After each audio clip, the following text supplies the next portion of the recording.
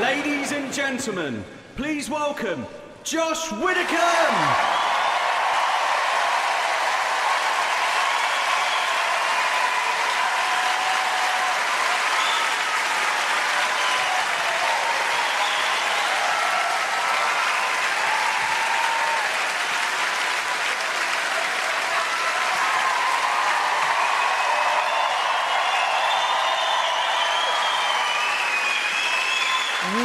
Wow. All right. Better not be shit now, eh? Thank you for coming. It's an absolute pleasure to be here. Genuinely. But I'm more glad that you're here, because if you hadn't been, this would have been one of the shittest nights of my life. It is lovely to be in London. I live in London. I've just been working in a place called Brazil. I don't know if you're aware of this. I'm not saying I was a big deal. I am a big deal in Brazil. I'm not saying that. I'll just tell you one story. You can judge for yourselves. I was getting some food in the Olympic Park, right? And I was being served by a guy, and he was from Brazil. And he looked at me, and I saw him smile, and I thought, here we fucking go. And then he looked across at his mate, who was working with him, and he called him over, and he pointed at me, and they were laughing and pointing at each other, going, oh, look. And they were talking, and they were going, Portuguese, Portuguese, but that was not what they were saying. If he'd done that, the other one would have gone, sorry, are you having a breakdown? No, but what I heard, right, he called his mate over, he went, oh, Portuguese, Portuguese, Portuguese, Ed Sheeran, Portuguese, I was really excited. I looked behind me, Ed Sheeran's here, unbelievable. He was nowhere to be seen, they've been having me on all along. What's your name, sir? Dan. Dan. How old are you, Dan? 21. 21, bloody hell. That's good. And what do you do for a living, Dan? Work in retail.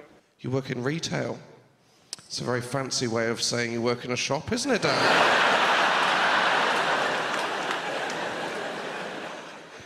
So which shop do you work in, Dan? Sainsbury's. Sainsbury's. Fucking hell, they've heard of it. What, are you checkout or you shelves? Both. Both? A double threat? Do you ever do trolleys? No, got to work up, haven't you? Which do you prefer? Checkout. Checkout. So how come you prefer checkout to... All you have to do is stand there. All you have to do is stand there? Because the shelves, fucking hell. Up, down, up and down. Have you got one of those little things you wheel around and stand on it? I don't need to. Don't need it? All right, big shot. How tall are you? 6 foot. 6 foot? I was about to say, and you can reach the top shelf, but of course. It would be absolute idiocy of Sainsbury's to have a shelf which people of 6 foot couldn't reach. I was going to buy beans, but they're on the super shelf. Could you send Peter Crouch to get me some beans? Who are you here with, Dan? Some of my friends here. Your friends? What are your names? Ryan. Brian. Joe. Joe. Matt. Do you know each other from Sainsbury's? Yeah, you do? Is this what works do? Imagine if this is all of Sainsbury's. Jay Sainsbury has gone, I'm going to treat my staff to one night together at Hammersmith Apollo. So do you all work together in Sainsbury's? No. Are you different stores? Yeah. Yeah. And do you two Sainsbury's? No, I do that. You do that? Oh, yeah. God, I hope the fourth guy's Tesco. He's sitting there. Oh, the banter you get, eh? Every little helps, you fucking wanker. It's good to be back in London. I've lived in London now for 10 years, bloody hell. I lived in flat shares. I now live with my girlfriend. I don't like flat sharing. My final flat share, I lived with a man who couldn't handle being an adult, no good at it. To give you an idea, the moment I realised I had to move out, the moment it reached its peak was when I got a phone call from him one morning. I was out. He said, Josh, we've had a bit of an incident. I've managed to flood the landing. And initially I thought, well, that's an interesting use of the word managed. That implies he's been trying to do it for fucking ages. Well, there's no taps. This is a lot more of a challenge than I thought. I'm gonna have to run a hose pipe down from the bathroom. This is what he said. He said, Josh, I've had a bit of an incident. I've managed to flood the landing. I said, how did you do it? These are his words. He said, what happened was I fell asleep in the shower, covering the plug hole with my arse. Well, that isn't a thing. You can't just say that like that's a thing. I mean, that has never happened before. First, phone a plumber. Second, phone the Guinness Book of Records. So, well, didn't you wake up when you fell asleep and fell over? He said, oh, no, I was a bit tired halfway through, so I just had a bit of a lie down. Sorry, how tiring is your showering technique? Yeah, well, I mean, am I showering wrong? I've never got to the end of my face and gone, fucking hell, I'm knackered. Gonna need 40 wings before I move on to my balls. I mean, he's not got a big face. I'm not living with David Coulthard. I mean, how did he do it? I mean, we've got that Radox relaxing shower gel, unless he's drinking it. But it's good to be back in London. I like it. We have had some eventful gigs. First night of the tour was eventful. Oxford, the first night of the tour, was abandoned before the show had started. Good sign of what was to come. Due to a power cut. Right, it was the show was abandoned. Right, we rearranged the date. Everyone got free tickets to that, and everyone got a free drink to thank them for their time. Right, we was leaving, went past a member of the audience. He had a small red wine. He just turned to me and went, "Hey, Josh, look, free red wine. Best fucking night of my life." Well, thank you for coming. The most dramatic, Buxton, right? 5 minutes in, someone got taken ill. We had to stop the show. He got taken to hospital in an ambulance, right? And we stopped the show. I went off. 5 minutes later, I came back on. He was fine, right? Came back on. 3 minutes into my show, I was just talking normally, and then a guy came back across the front row with 3 pints. As if he'd gone, oh, fuck, someone's having a heart attack. Probably got time to hit the bar, haven't I? Just going, don't mind me, don't mind me. Oh, someone's left a body there, ignore that. I did the Apollo a few years ago for my last DVD. I should fill you in if you're here on all of the developments in my life. There's been some big developments. My life has changed. I've got a new debit card. Yeah, I don't want to brag, but I have one of the touchy downy ones. You've got one of these, Dan? If you haven't fucking lived, mate. Oh, my God. Never do you feel so smug in your life, do you? Then when they go, how do you like to pay? Just fucking have, mate. See you later. Where am I off to? The future. Why don't you give me a call when you get there, Captain Checkbook? Thing is, you get used to it now, you can't go back. You go somewhere that doesn't have that technology, you can't believe your fucking ears. It's just like to put in your PIN number. Are you fucking kidding me? You expect me to stand here for 4 seconds, pushing buttons? What is this, a Victorian workhouse? No, I'm sorry, Pret-a-Manger, no. I'll be getting my yoga bunny detox elsewhere from now on. The worst is when you think they have the touchdown technology, but they haven't. You look like you've never used a debit card before in your fucking life. They go, how would you like to pay? You're just going...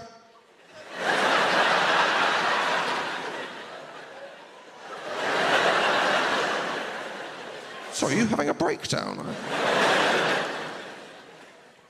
I hate it when they've got the terminal, they have to ask for your permission. Do you mind if I just... Yeah, I couldn't give a shit, mate. Just do it. You're currently slowing down the process of speeding this up. I trust him. What is he going to do? Go, do you mind if I just... £4,000? Unlucky, my friend. Enjoy your Sprite. Tell you the one I had the other day. This was unbelievable. I was buying something online. I was filling the details. Well, the first question it said, does your debit card have a nickname? No. Not as far as I know, no. Maybe we're not as close as I thought. Wasn't going, yeah, he fucking does. The Flexmeister General's in town. Visa, more like a fucking geezer, mate. Tell you the other one I hate, when you're in a restaurant and the waiter makes too much of not looking at your PIN number.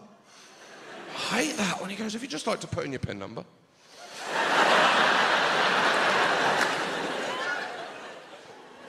Well, I wasn't suspicious of you until now. It's like he's doing a magic trick. Just like to put in your PIN number. Is it 4761? I mean, that is my PIN number, I'm a fucking idiot. Because I struggle with technology. I find it undermines me, it does. Like my computer, I'm fine with most things, most advanced. I'm fine with the red squiggly line underneath a word when you misspell something. I'm okay with that. Tell you what I'm not okay with. No suggestions. When you click on the red squiggly line, it goes, no. You might as well just go, are you a thick twat? Because I know all of the words, and that is literally none of them. Sorry, has a cat walked across your keyboard? Are you Welsh? That is not a word. Or I hate you when your computer just makes decisions for you. When you decide to copy some text from an email into a Word document, your computer goes, oh, you're going to get that text. But I'm going to go rogue on font choice. Oh, you're going to get that text in size 48 pink Comic Sans. I hope you can read Wingdings, because that's what you're getting in. Or if you just decide to bullet point and your computer goes, oh, you're going to be bullet pointing forever, my friend. You're never going to be able to start a new line without a bullet point from now on. I hope you speak in facts. Because everything in your life from now on is a list. My letters will be ending bullet point, lots of love, bullet point Josh.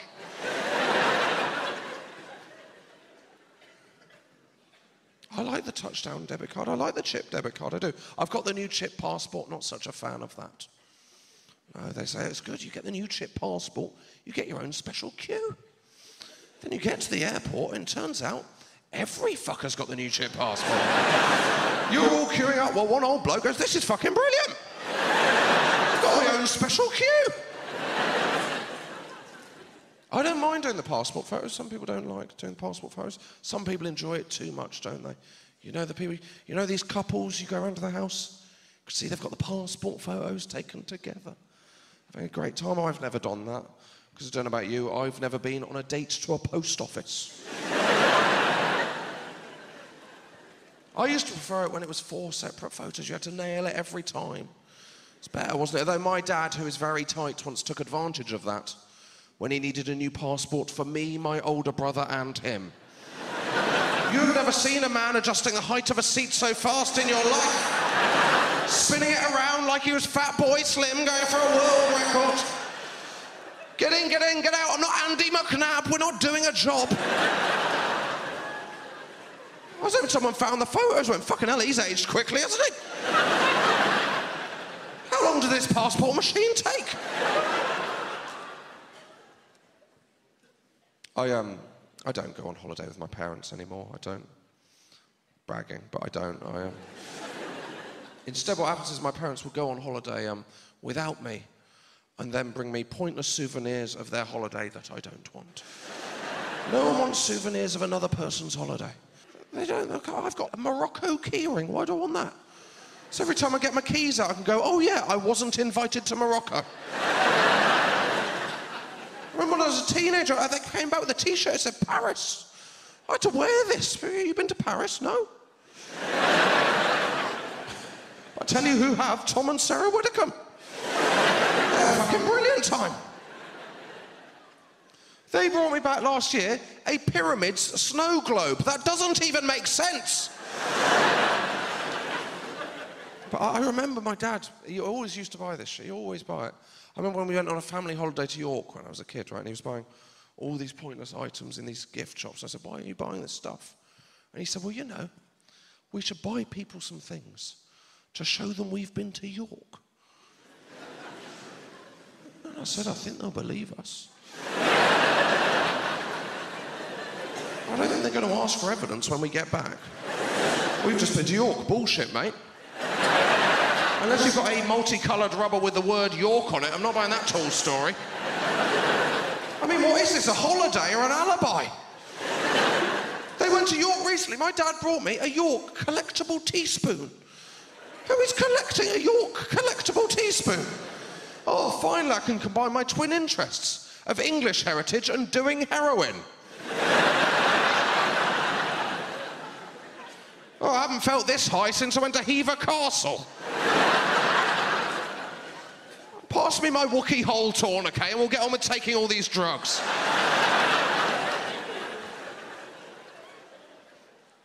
I tell you what I hate. When you go on holiday, people ask you to get them stuff. Have you had this? You go on holiday, they go, oh, you go on holiday? Yeah, yeah. Could you get me a large bottle of vodka? No. No, I couldn't, because I'm going on holiday, not doing a big shop. No thanks.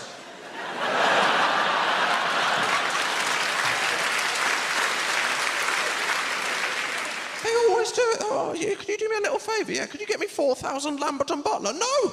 I'm not a mule. They might as well just go, are you all right to put this cocaine in a condom and shove it up your ass?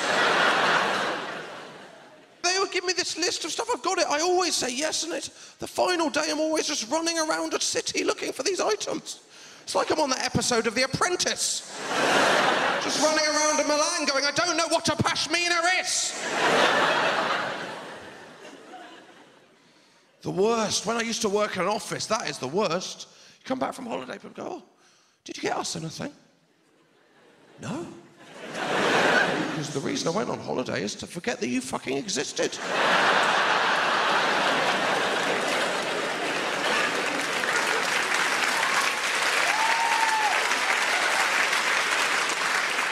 I mean, I'll be honest with you, I didn't think about you once in 2 weeks and I loved it. I don't think that there should be presents involved in offices. The other one I'd get rid of, Secret Santa, that is. Office Secret Santa, that is a load of bullshit, isn't it? Every Christmas they come down with a box of names, and what you got to do, pick out a name, then you get them a present, maximum £10. Oh, thank God you told me. Because I was going to get Jean from HR a hovercraft.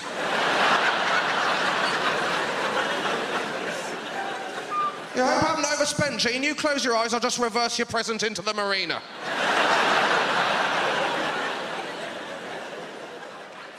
What have you got me? A collectible teaspoon. Fucking brilliant. Thank you very much. I like Christmas, I do. There's certain things I don't like about it. I'd get rid of Christmas cards. It's difficult as well in a relationship when you're giving cards. It should be simple, shouldn't it? One of you should just write the card from both of you, fine. Instead, what happens is my girlfriend will get the card and then write, Dear Steve, write the message. Then write her name. Then write the word and then hand me the card to write my name in a different handwriting so they know I took no part in the rest of the process. Shows it's from both of us. It shows it's from you. That's what it shows. But I don't need to write my own name. I'm not 4. No, Jotty can write his own name. Why don't I just put a handprint and we'll be done with it? This was the worst. Last birthday, my aunt sent me a birthday card. Then my mum said to me, I had to send my aunt a thank you card for my birthday card. She then sent me a thank you card for my thank you card for her birthday card. I have been tricked into becoming my auntie's pen pal. Also, where are aunties getting their cards? Always from the same range, isn't it? Always something like the words birthday boy with a gentle watercolour of 2 footballers going in for a tackle.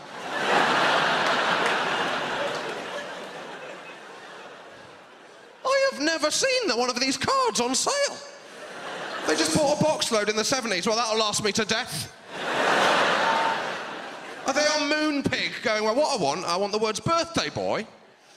And then can I have a gentle watercolour of a racing car going past a checkered flag? While I'm there, can I get one with a gentle watercolour of a golfer teeing off in tartan trousers? Or Also, could you sellotape a pound coin on the inside as well? Be the best 30th birthday you ever fucking had as well. She bought me the worst present I've ever had last Christmas. Awful. I couldn't believe this, right? I was with her for Christmas, right? Unwrapping presents, right? What I unwrapped from her was a flat cap. Oh, cheers, yeah, because it's my New Year's resolution to deliver bread on a bicycle. I looked disappointed, right? She looked up and she said, oh, sorry, have you already got one? No! I won't have one again once I reach the charity shop. What am I meant to do with a flat cap? I mean, like when you get a bad T-shirt as a present, you could do things. You could wear it under something else. You can't do that with a flat cap. Walking around town, no one spotted my flat cap underneath my top hat. With a T-shirt, you can wear it to the gym. You can't do that with a flat cap. Just on the treadmill, a girl goes past, hey up. No, I haven't been to Paris, it's just a T-shirt. She said, this is what she said. She said, oh, I thought it was fashionable. Then she added, perhaps you could wear it backwards. Backwards? I'm not Samuel L. Jackson. I do like Christmas, I do. I'm not complaining about it. I do like it. There's certain things I like about constant nibbles. I love the nibbles. Love the chocolate assortments, love that. Love the biscuits and cheese, the cracker selection box. Love the cracker selection box. Love all of the crackers, except one. You know the one I'm talking about. The one that shouldn't be there. The digestive.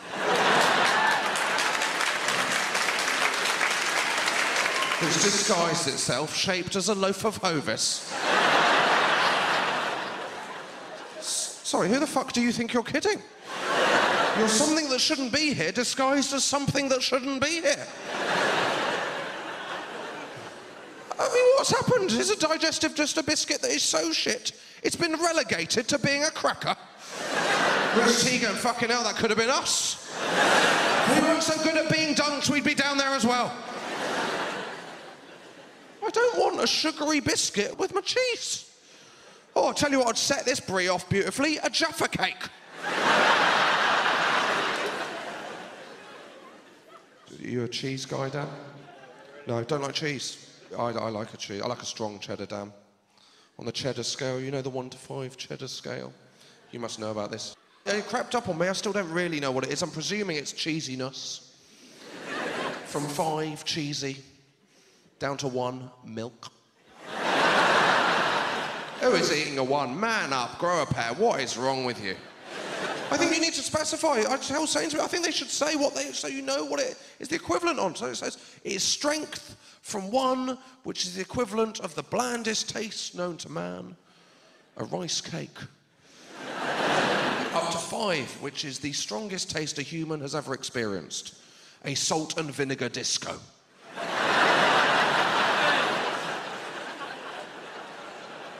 Too fucking strong, if anything, isn't it? Oh, my God. You're right, Josh. No, I've eaten a disco. I don't think I'll ever feel the roof of my mouth again. I prefer the cheddar scale to the other scales in the supermarket, the pointless ones. The 1 to 3 chili scale on the microwavable curries. What is that? Oh, yeah, it gives the full range of strength of a microwave curry from 1 mild up to 3 mild. Not the worst bit of the supermarket Indian range, is it? We all know that, the naan bread.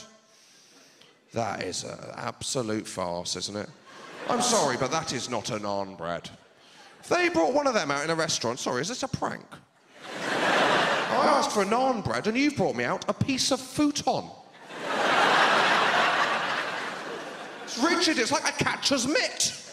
Chuck me an onion bhaji, I'm going long. Oh, and yes, I have tried putting droplets of water on it. It makes no fucking difference. There I am, hunched over my tap with my supermarket naan bread, splashing away like I'm trying to keep a beached whale alive. It's like I'm waterboarding it for information. Tell me why poppadoms are so Moorish. The water just rolls off. This is waterproof. I could sleep in it at Glastonbury. How have I got a bit of food that is both wet and dry at the same time? Have you heard there's a hose pipe ban? Yeah, sorry, I was making a naan bread. I like a naan bread in a restaurant, I do. Other breads I don't like in a restaurant, you know. That situation when they just bring you some bread. Have you had this? I went in a restaurant the other day, sat down, he came over, he said, here's our menu. And then he said, before you start, do you want some bread? No. No, because I'm not a duck.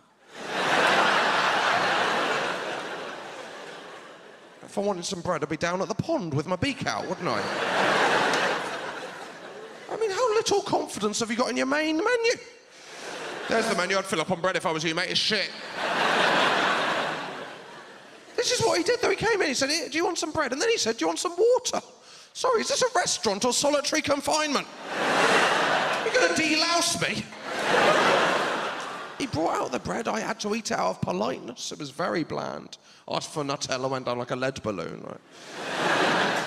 And then he came over. I thought he was going to take the order. He said, do you want some more bread? Sorry, who's in your kitchen? Jesus? He brought that out, right? I ate that. He came over so I could take your order. I said, no, I'm stuffed. Where we go for dinner? Greg's, I think. I like naan bread, though. I'm not one of those people that's pretentious about Indian food. You know, these people. I was on a stag do recently, went for an Indian meal. Sat down next to a guy, I didn't know him. He'd just come back from travelling, right? And the food came out, and he put it down, and this is what he did. He went, oh, sorry, I'm so used to being in India, I almost started eating with my hands. Oh, sorry, I didn't realise I was sat next to a massive wanker.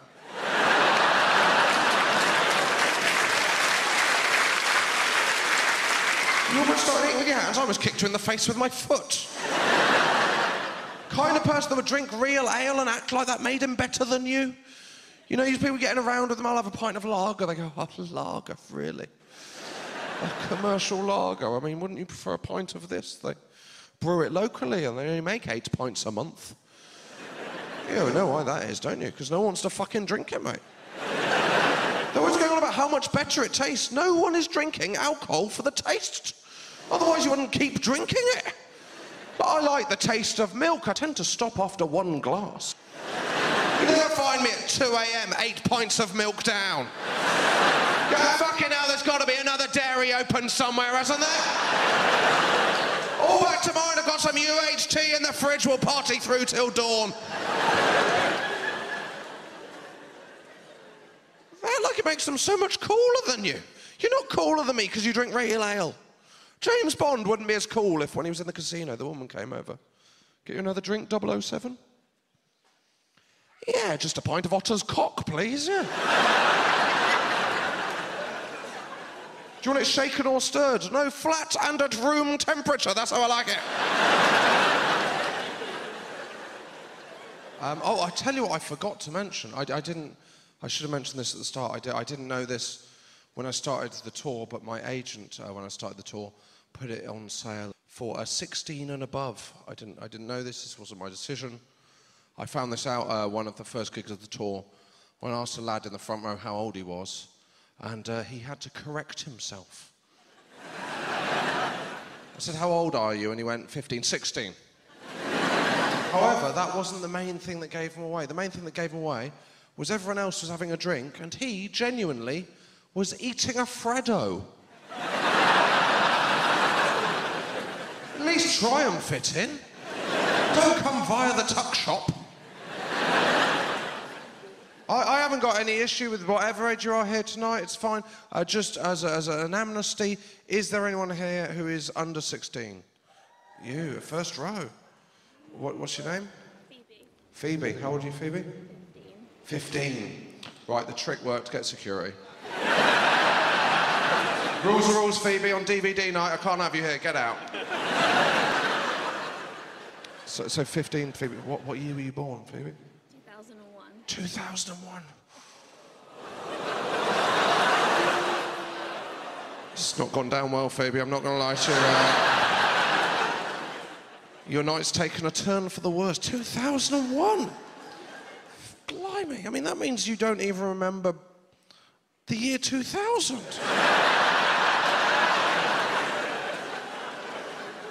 I mean, that puts it in perspective, doesn't it? So 15, so where did you grow up, Phoebe? Are you growing up? Where? What you what? Wimbledon. Wimbledon. I grew up, I didn't grow up in Wimbledon, obviously. I grew up in a place called Devon. Anyone here from... Yeah, well, I'm not going to talk to you about it.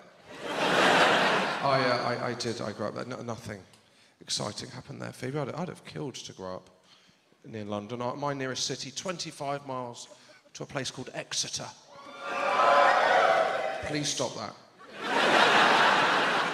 I'm not going to come out here and slag off Exeter, but all I will say, if you want an idea of what Exeter is like, do you remember the poster shop, Athena? They've still got one. I was walking down Exeter High Street recently, there was an Athena next to a C&A. Sorry, have I walked into a 90s version of Goodnight Sweethearts? Exeter was exciting though for me, because I grew up on Dartmoor. Nothing ever happened on Dartmoor. It's been in the news recently. It has. I don't know if you saw this. There was a lynx on the loose. Yeah, it was exciting. I mean, none of that kind of excitement happened. There's no lynx issues when I was growing up. The only lynx issue was I was getting through 3 to 4 cans a week. With little to no effect.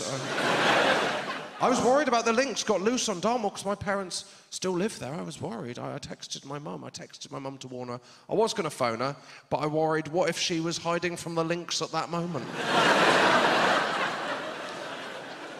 Wouldn't want to be the one to give away her location. Where's my son? Fuck, it's on my foot! No excitement like that when I was growing up. Nothing had ever happened on Dartmoor. That's why they had to kind of make up these myths and legends. I don't know if you're aware of the myth of the hairy hand. But if you don't know the myth of the hairy hand, what it is, it's a ghost hand that if you're driving across Dartmoor late at night will appear and steer you off the road. We learnt about this in history. Apparently this happened to loads of people. I was reading all the witness statements. My favourite person, one of the people it happened to, described the hand as invisible. I mean, if he wasn't breathalyzed at the scene, what the fuck are Devon Cornwall police doing? Now, I don't want you to think I'm just going to come out here tonight and just talk about pointless shit all evening. That's not going to happen. I'll deal with the issues. Let's do it. No, I can deal with the issues. I can deal with the big issues. It's fine. Let's go. I would give a life prison sentence. Oh, you're worried now, aren't you? No, I would give a life prison sentence to anyone who works in Pret-a-Manger, and when I order an individual yoghurt, they fail to remind me to get a fucking spoon. Because they know in half an hour I'll be sat in a train, head in my hands, thinking, why do bad things happen to good people? Thinking, can I fold my lid into a spoon? I don't have the origami skills, Hammersmith. Because I think if you do a job, you should do the whole thing. I got in a taxi the other day, gave him my destination, he turned around and he said, have you got a preferred route? Surely that is your job. I was going to get in and him go, are you right to do the gears? Because I'm eating a Yorkie, I haven't got a hand free. Look, what I'm trying to tell you about the yoghurt, right, I'll just cut a long story short, right, I don't know if you ever bumped into someone you haven't seen in 6 months while you're on a train drinking a yoghurt. It's a low moment. You know they're going to report to mutual friends. I bumped into Josh. How was he? Having a breakdown. He was mixing the 2 sides of a fruit corner with his own tongue. Has he got a girlfriend? Well, he was getting off with a petit filou, yeah. There's no panic like it on a train. The only panic close on a train is when out of nowhere the announcement will come, at the next station this train will be splitting in 2. The front 4 coaches will be... I've never known if I'm in the front or the back 4 coaches. There'll be rumours flying around the carriage. Stick your head out the window and count backwards. I can't get the angle. One guy in headphones who hasn't heard, well, I'm not fucking telling him. Unlucky, my friend.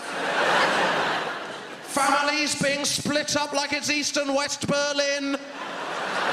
You two go one way, we'll go the other. Two of us will live on, the other two will end up in Littlehampton.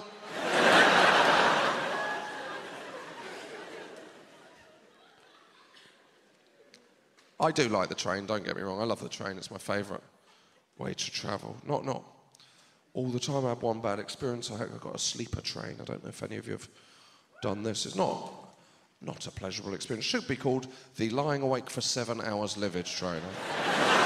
The reason I got the sleeper train is my other option was to fly. I hate flying, it terrifies me. I don't know how people aren't scared of flying. How are you okay with turbulence? The first time I heard about that, I couldn't believe my ears. And what was that? Oh, sorry, did we not tell you? Sometimes when you're 5 miles in the air, the plane will go up and down uncontrollably, and there's nothing the pilot can do about it. That is not an acceptable feature. If you got on a bus and they went, just so you know, sometimes halfway down the motorway, we might just zigzag in and out of the lanes. There's nothing the driver can do about it. I mean, I will admit, I'm not an expert on aviation, I'm not. Someone asked me the other day, they said, what do you think about this debate over whether Heathrow needs a 3rd runway? My first reaction was, has Heathrow only got 2 runways? I assume there's loads of them, it's a massive airport. That means they've got more W.H. Smiths than they've got runways. I mean, it's not an airport, that's a newsagent with excellent transport links.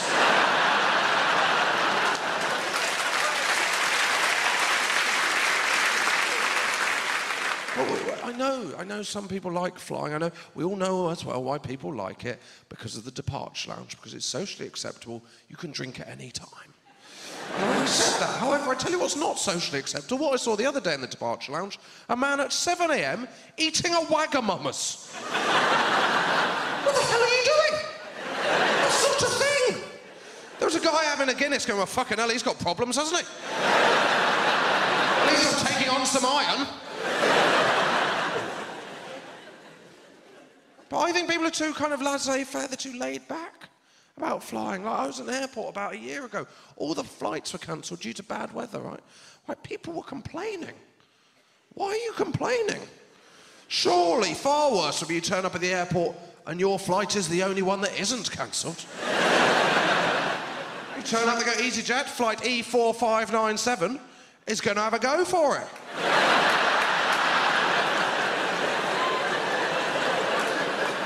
Fly at slightly faster pace than usual. And the shuttle bus will be taking off in 5 minutes.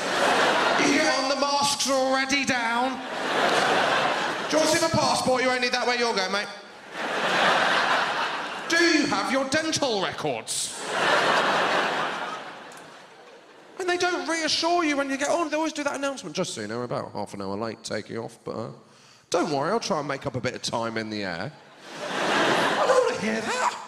I'm shitting myself enough as it is. Without the news, you're going to be speeding. Might as well get on, just so you know, we're a couple of hours behind, but don't worry.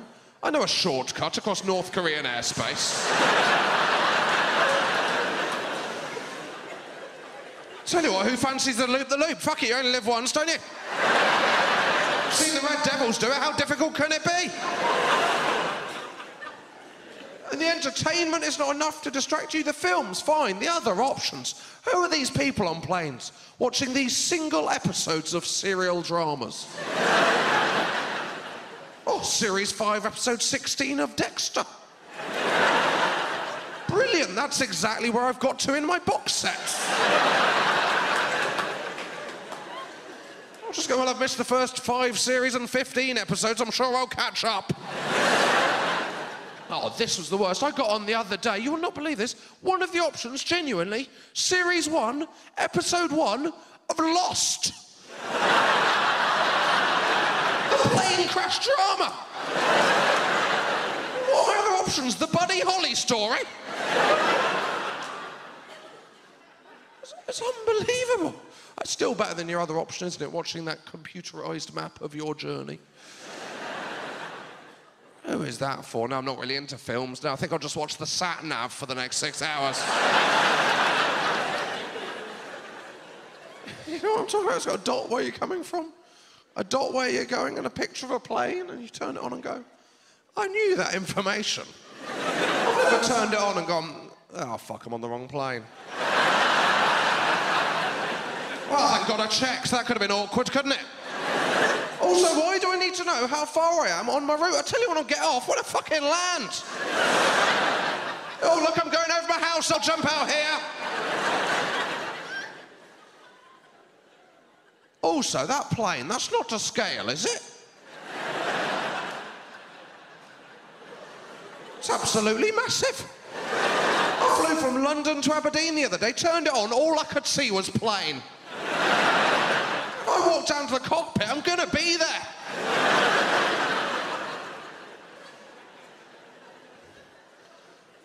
There's always pointless statistics underneath. Outside temperature, minus 40 degrees. Give a shit. I'm in here. Oh, thank God I checked. I was gonna nip out for a fag. Well, I better put my parka on before I go wing walking, yeah? And then they turn the entertainment off as you're coming into land. Why are you doing that? Oh, it's half an hour from land. I'm going to turn the entertainment off. Why? Sorry, it's a video player. I refuse to accept that the technology interferes. Yeah, I'm afraid we're going to have to turn it off because it turns out the pause button is also the one that brings the wheels up and down.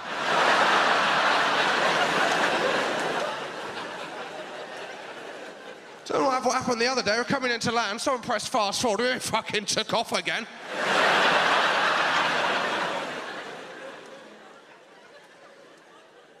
I mean, what else could it be? It's health and safety. I asked the air hostess, I said, what is it? She says, health and safety. What, sorry? That we're going to crash land? And I failed to get off because I'm enjoying Paddington too much.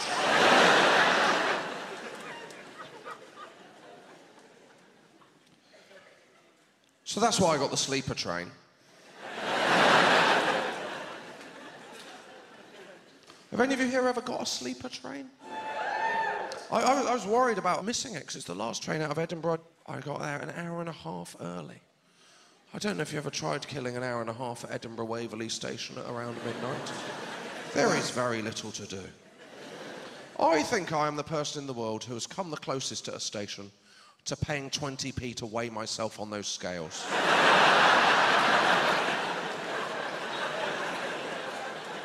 Who is using them? I mean, occasionally I'll pay 20p to go to the toilet if I'm desperate. I've never been that desperate to know my own weight.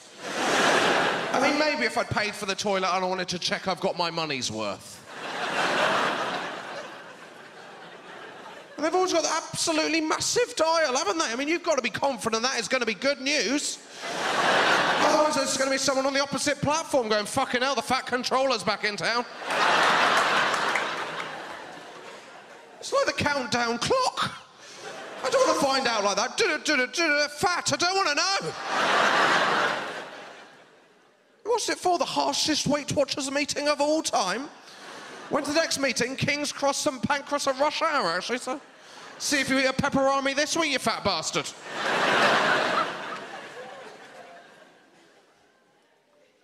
I made the mistake, I didn't go with these scales. What I did, I upgraded, I paid 50p to kill some time on the massage chair. Don't know if you've used one of these, it's I thought it would have not just killed time but relaxed me. I put in my 50p, sat down, it started. That's when I realised it's actually not that relaxing to be sexually assaulted by a chair in a public thoroughfare. It's pretty racy. At one point I thought he was going to ask for 50p for a happy finish. And it's going right, and you sat there and you think, I couldn't look more sinister if I tried. The kind of grin on your face. And then I looked up, realised they had placed this chair opposite the exit to the women's toilets. I mean, never have I looked more sinister in my life. At one point of the vibrations, I felt they were moving forwards. Thought if I end up in the women's toilets, I am not going to be able to explain this to the police. Well, I did kill an hour and a half, but it was in custody. So I got the sleeper train. Do not, if you get a sleeper train, travel alone. That was the mistake. Because what happened was, this was the most absurd question I've been asked all year. What happened was, I went to buy the ticket. He said, it'll be this much. And then this was the question he asked. He said, it'll be this much. Or, would you like to save £20 and share a compartment with a stranger? No. I would pay my life savings to avoid such a fate. Because the best case scenario there is I'm asleep when he kills me. And you might say no one's ever murdered on a train. Have you seen Poirot? It's happening all the fucking time. I mean, that is not an acceptable offer. I've never had that in a hotel. I've never got to the reception of a hotel. There's your room, but I can knock off 20 quid if you want to jump in with Lenny Henry. I think I'll leave it if it's all the same with you. One of the options, he said, one of the things, he said, it's got lockable doors. That is of no use if he's already in there with me. All I've got now is a cellmate. I've had some bad sleeps recently. I slept on a single bed for the first time in ages recently. Have you tried this as an adult? Were they always that thin? Sleeping on a bed, it's more like balancing on a fucking log. Felt like I was working on my core strength to stay on. You've been working out? No, sleeping on a single bed. I'm fucking ripped, mate. It's like 8 hours of Pilates every night. Is that why people are so muscly when they get out of prison? They said, well, we can push it next to the wall. Will that help? I said, no. Because then the best case scenario is I roll over and hit a wall. Well, you slept in. Well, at 8 a.m. I turned over and knocked myself out. Also, they don't need to make the duvet smaller as well. It's the size of a fucking flannel. Were you warm? My knee was. Felt like I was in Sylvanian families. I was just used to preserve my modesty like Adam and Eve.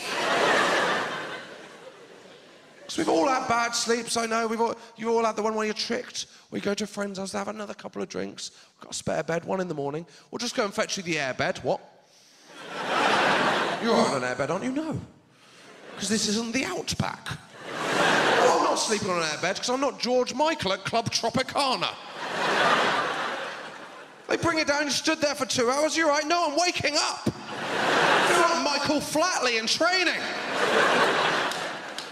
I've never got the guts to pump it up to the top, so in the end, I'm lying hard on the floor while 2 bits of airbed sandwich around me like I'm the sausage in a hot dog. Oh my God, have you done the couple on an airbed? Fucking hell, that's a tense night, isn't it? Get the point of balance, do not move a fucking muscle. One of you breathes out, you both roll into the middle.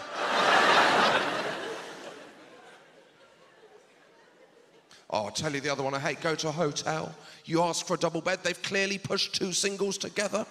You can feel the crack of doom. You're just lying there on the edge of your bed going, please don't let me roll into the crack in the middle of the night and be swallowed by my own bed. Lenny Henry lying there, where the fuck did he go? He's here, I'm not paying full price, he was here.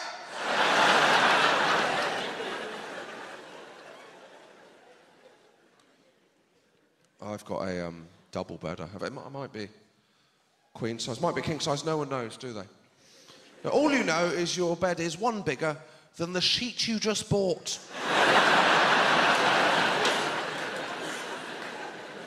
You'll try and fit it on though, won't you? I can do this!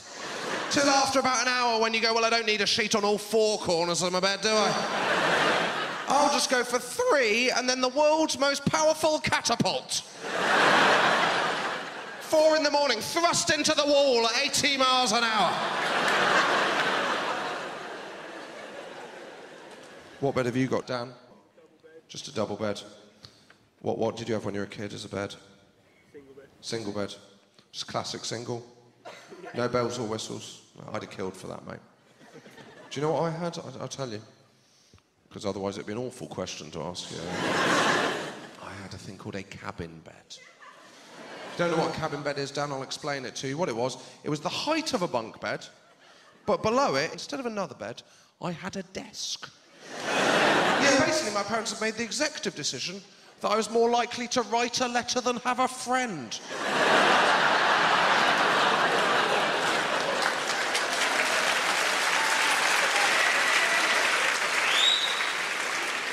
People have come round. Can I stay over? No, but you can catch up on your admin. What 7-year-old needs quick access to a desk in the middle of the night? Wake up at 3 in the morning. I need to pen my memoirs. I'll just climb down the most painful ladder in the world. Oh my God, the pain of that bunk bed ladder. There was nothing like it, was there? Do you want to go to bed? No, I prefer to keep my feet. It's like a biblical punishment. You shouldn't have to put your shoes on to go to bed. Sometimes my parents would come up, I'd just be asleep on the desk. He's working late, isn't he? Those memoirs aren't going to pen themselves. I did have a cabin bed. I tell you how my mum tried to convince me that it was a good thing to have a cabin bed. This is what she said. She said, well, actually, Josh, you should be really pleased you've got a cabin bed, because actually it's a very grown-up bed. Now, I'm a grown-up now. That is not the case, is it? I don't know if there's any single women here, but if you went back to a guy's house and things were going pretty well, and he went, do you want to come through to my bedroom? Put your shoes back on. Got myself a mover and a shaker here, haven't I? He works hard and he plays hard. I wasn't a cool child, I'll admit that.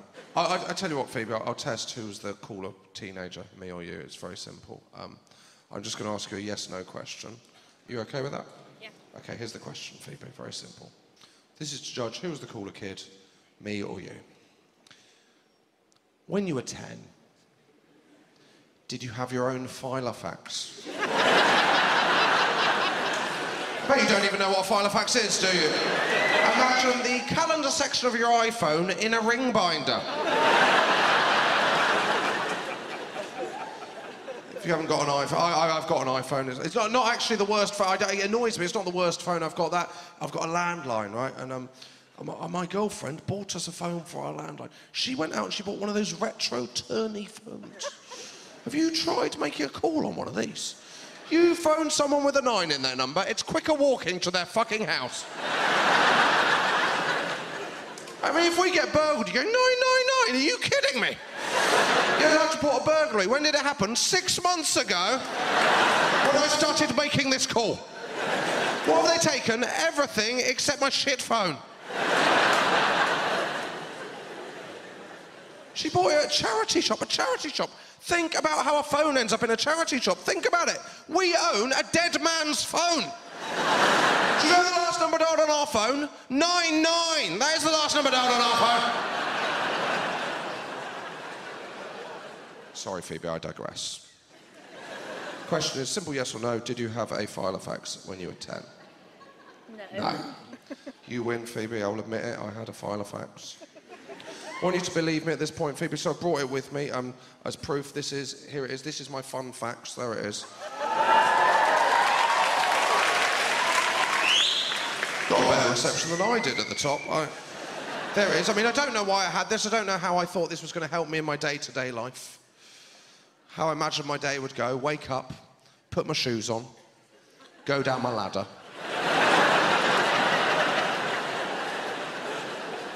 Check my filofax. Have I got any meetings? No. Because I'm 10. In fact, I've got a lot fewer social engagements since I started walking around the playground with my own filofax. Oh, well, I'll just put my fun facts away and read my broadsheet newspaper, the Fun Day Times. Clearly, if you put the word fun in front of anything when I was a kid, I'd have fucking loved it. I've got a fungal nail infection, brilliant!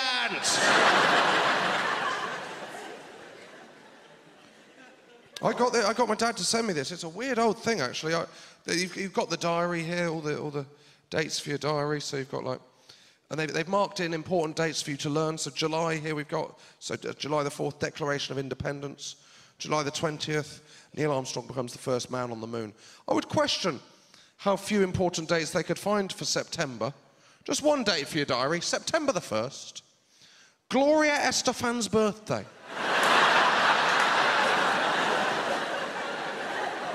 Was that a bigger cultural event than I remember?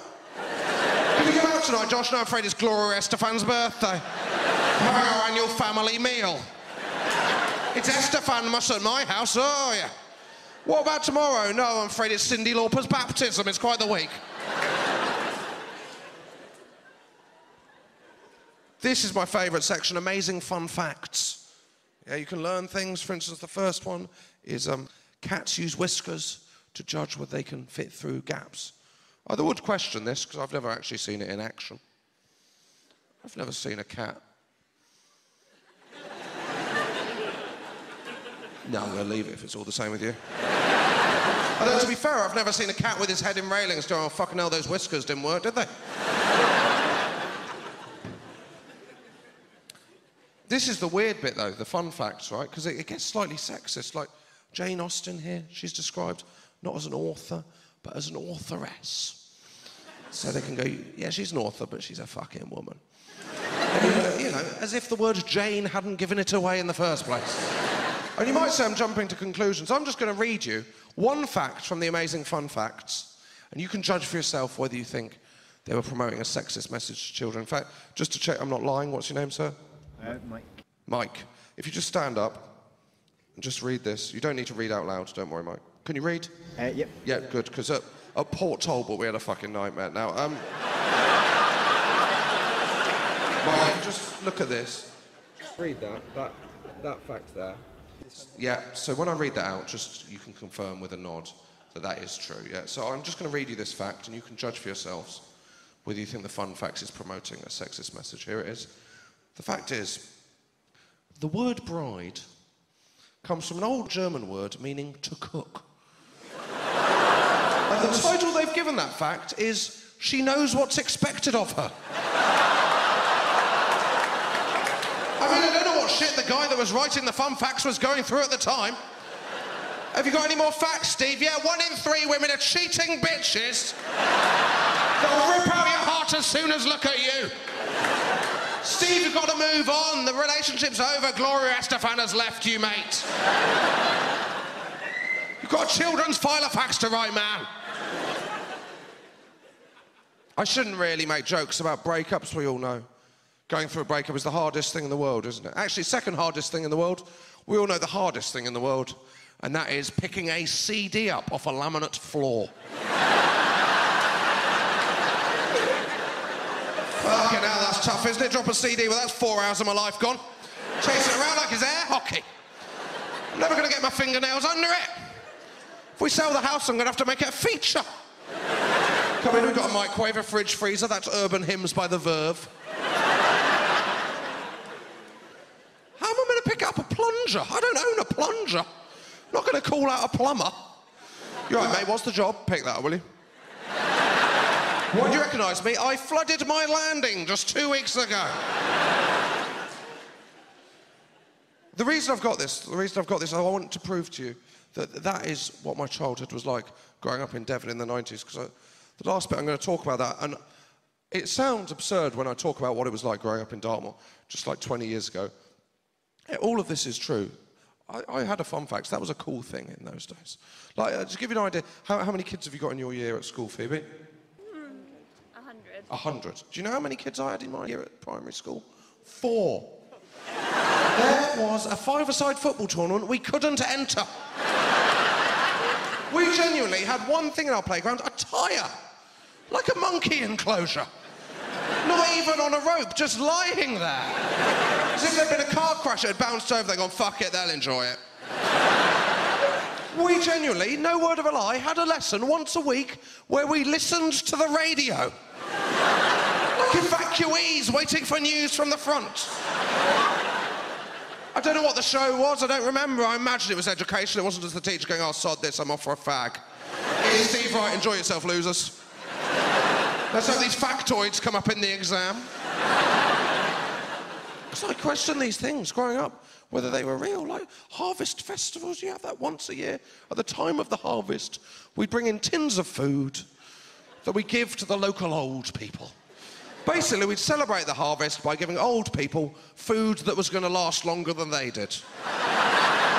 Here you go, enjoy that if I was you, quickly. Always things that had nothing to do with the harvest. Who has ever harvested spam? What do we think was growing in fields? That field, that's Angel Delight. And that one is cheese strings. Pick your own. We'd look forward to anything. We'd look forward to it. Mufti Day, non-uniform day. We loved that because, we loved it because we were excited. But why were we excited? How exciting is wearing your own clothes?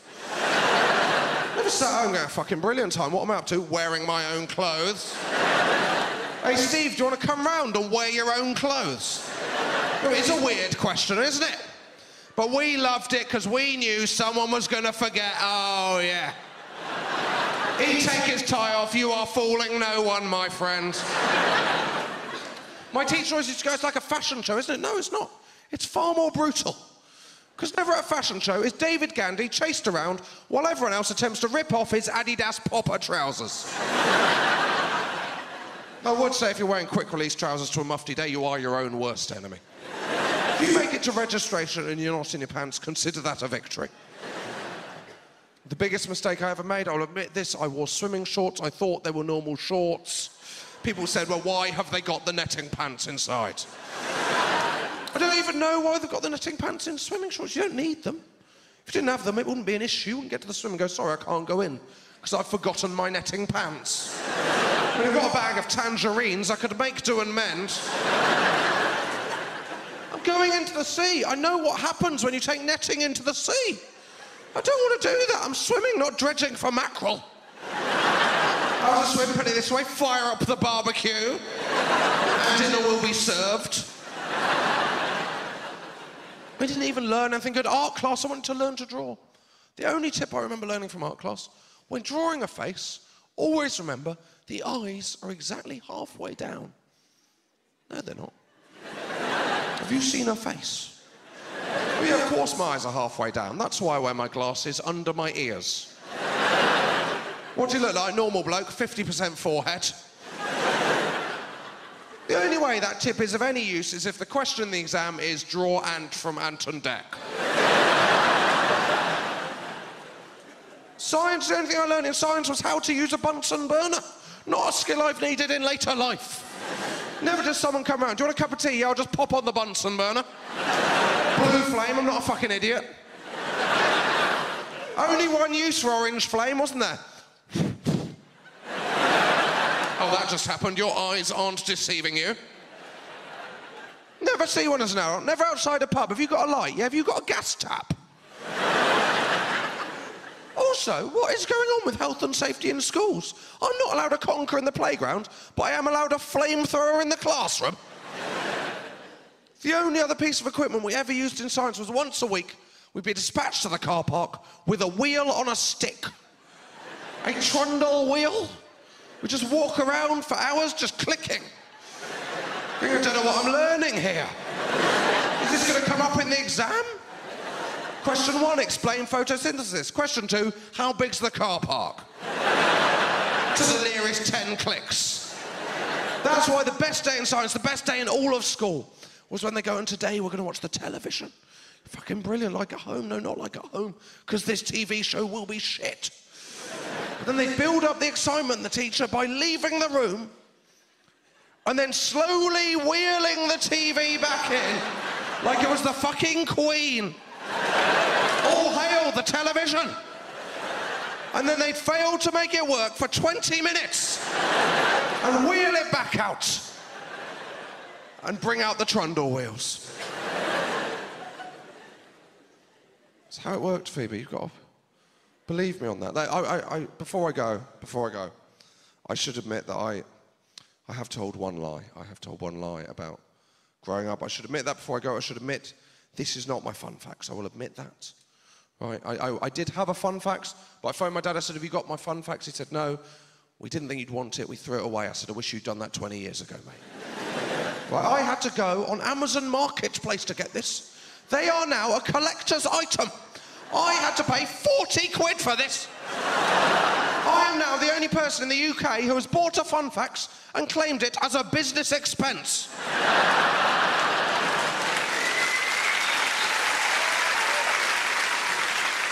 Problem is, once you get it, you start getting the Amazon recommends emails, don't you? Before you know it, you get addicted to the fucking inserts. Look at that. Friendship bracelets, face painting, calculator fun. Not one mention of the word boobs. However, there is a bit where it says, write in the numbers 37818. Turn your calculator upside down. What have you got? The word Bible. That is not calculator fun. Hey guys, a bit of fun. The word of our Lord. Get involved. A beginner's guide to first aid. I'm sorry. But if I broke my leg and a kid showed up and got this out, I would fucking shit myself.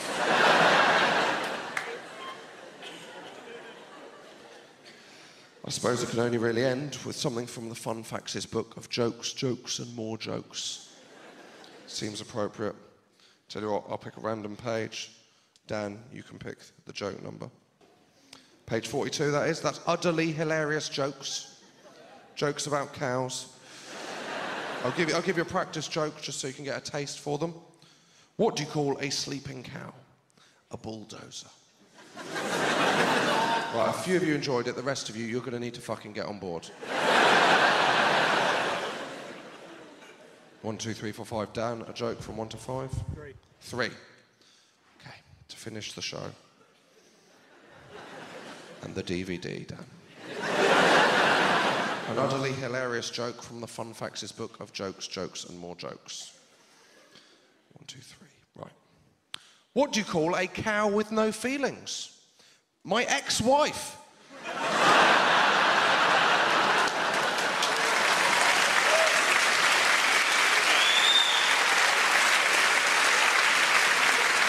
Way to ruin the DVD, Dan. You've been absolutely lovely. Thank you very much. Cheers. Good night.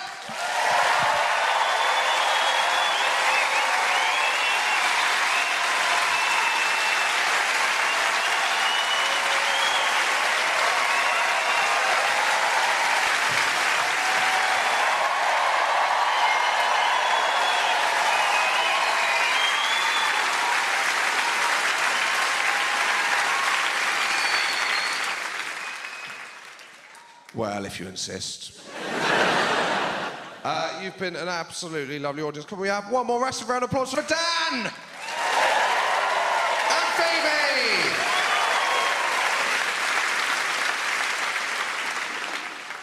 I've got a few loose ends to tie up before I go. I want to fill you in with. Number one, I should say, it's been the elephant in the room, I should deal with this. I know that this year GQ produced their list of the 10 best and worst dressed men in Britain. Was I on the best dressed list? Of course I thought, no, all right. No, I wasn't. I was the second worst dressed man in Britain. According to GQ magazine.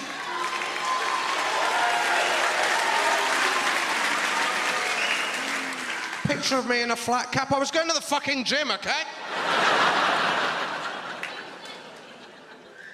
They described my style, genuinely, word for word, as an update on Bilbo Baggins. He's not even a historical figure. How could it be an update? I was looking, like, it was judged by probably one of the judges was Giorgio Armani. I didn't even know that was a real person. I thought it was made up, like Georgia Asda. Number one, any guesses? Paul Hollywood.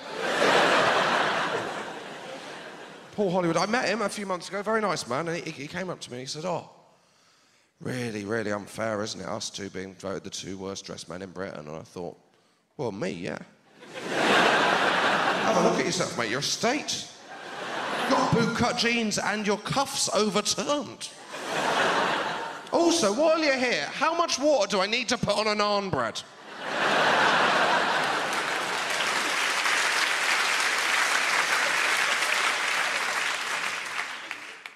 It's amazing to play Hammersmith Apollo. It's a genuine honour.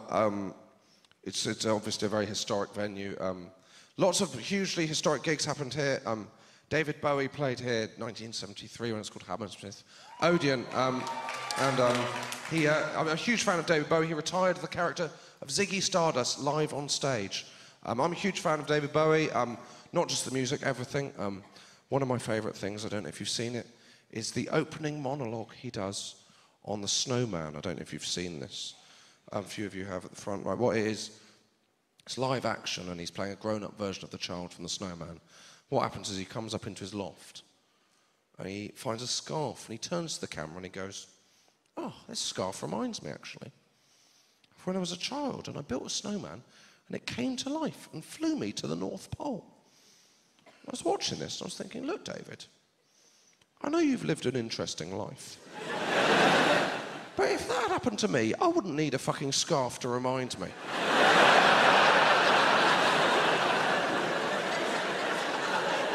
I think that would be one of my go-to anecdotes in any situation. How was your childhood? Oh, you're not going to believe what happened to me.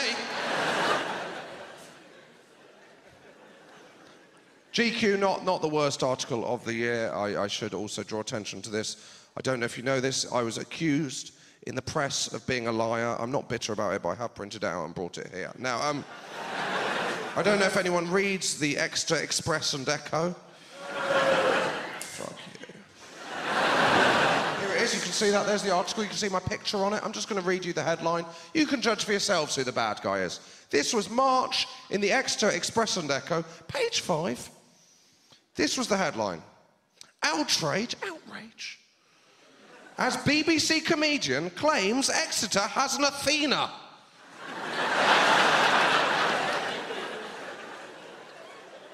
Speaking on Mock the Week last night, if it was on Mock the Week, it's probably a joke. They've also printed angry tweets. I don't know who Vicky Cross is, but she's written, "There was no warning before the show that they'd be taking Exeter down." No, because that's not how TV works. This is the worst bit, though. The final line of the article, however, the Exeter branch of Athena actually shut down in 2015. I mean, they still stuck with it longer than most, didn't they? That must have been awkward when they broke the news. We've got bad news, guys. What's happened? Yeah, we stopped Athena 20 years ago. Oh, shit, we'll have to go and get jobs in Woolworths. Yeah, about that. My mum sent me this article. She was very proud, and then I said, "Have you got any more weird things about Devon that I haven't put in the show?" She'd seen the show. She said, she sent me 3 more facts about growing up in Devon, and I'll read them for you to finish the show. Number 1, our village had 1 bus stop, and the bus came once a week. What use is that? I'm just going to nip into town. I'll be back in 7 days. Thought my brother had run away from home. He just popped out to get some Lego. The local pub did their first vegetarian option in 1999. It consisted of baked beans covered in smash. That is not a vegetarian option. That is what you eat after you've been dumped. This is the worst one, though. When they replaced the old red phone box by the cattle grid with a new silver one, someone blew it up in disgust. And the police closed the road for fear it was the IRA.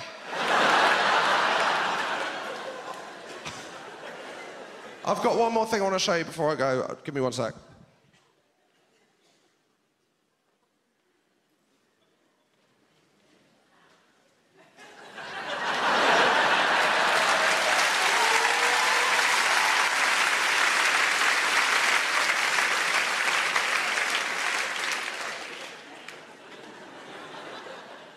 It's annoying that doesn't work, actually, because I had a documentary on how to climb the ladder at Sainsbury's.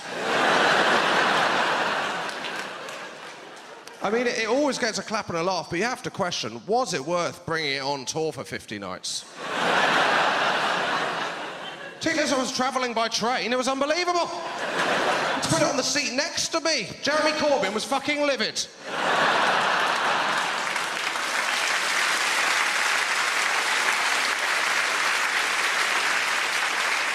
See, wait 90 minutes, you'll finally get 1 satirical joke. That's what it is. Tell you what, Phoebe, I'll blow your mind one more time. You're not going to fucking believe this. Whoa, look at the depth of that. Whoa! Whoa, do you know what's in there? Me neither, but we don't need it anymore, do we? It's the thing about old TVs, wasn't it? The screen was smaller, but they were closer.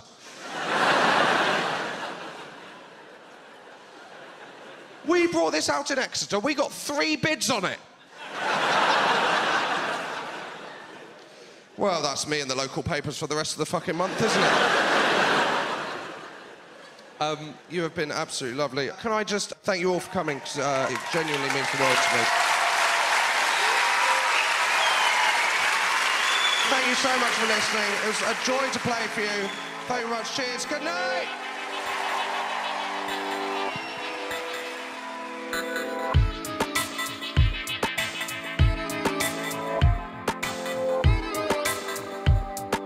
Call me the fun junkie.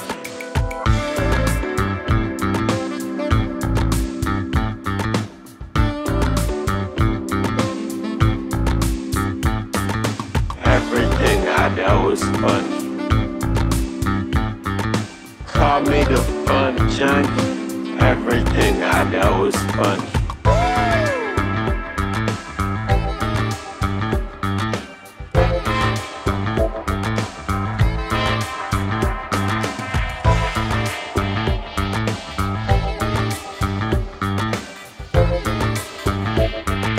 Everything I know is funny.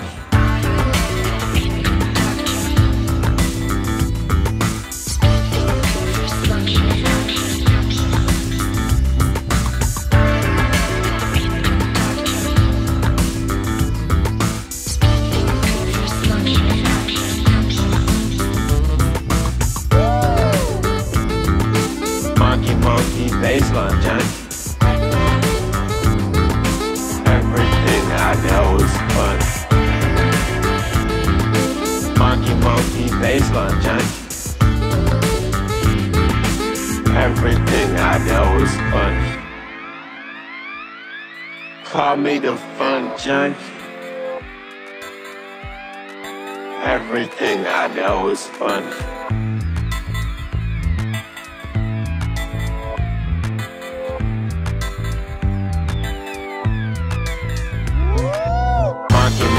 Baseline junkie. Monkey, monkey, baseline junkie. Monkey, monkey, baseline junkie. Call me the fun junkie.